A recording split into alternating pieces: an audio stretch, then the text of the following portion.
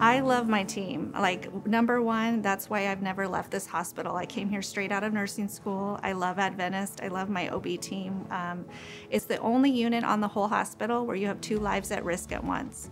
So that takes extreme team cohesiveness, teamwork, communication, and we do that. Like, anytime there's an emergency, everyone pitches in and we communicate really well.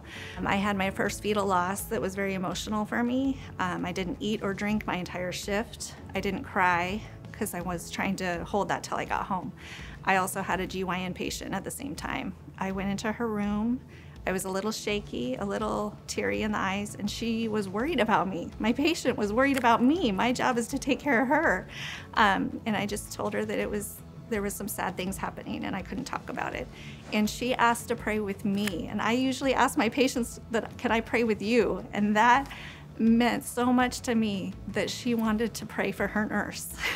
So the patients here, the staff, the doctors, our CNAs, our PNAs that are scrub techs, everyone is fabulous that we work with.